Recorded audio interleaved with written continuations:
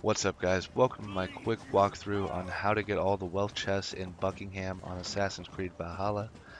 Now, first off, if you're trying to get into the Longhouse and the doors are closed and you can't get the loot that's inside, you need to actually start a mission in your alliance map for the doors to be open in order for you to get the loot inside. So you gotta go to your home base, your hideout or whatever, and go to the Alliance map and activate the mission that's in Oxenfordshire, and the doors will be open for you to get it.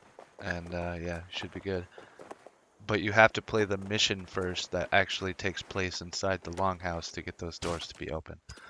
I'm gonna go ahead and time lapse the rest of this video so you guys can see it in quick motion, to help you guys get the loot. Hope this video helps. Thank you guys for watching.